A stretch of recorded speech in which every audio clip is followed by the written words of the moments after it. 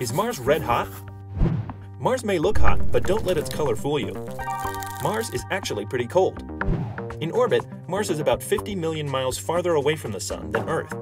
That means it gets a lot less light and heat to keep it warm. Mars also has a hard time holding on to the heat it does get. On Earth, much of the Sun's heat gets trapped in our atmosphere, which acts like a blanket to keep our planet warm.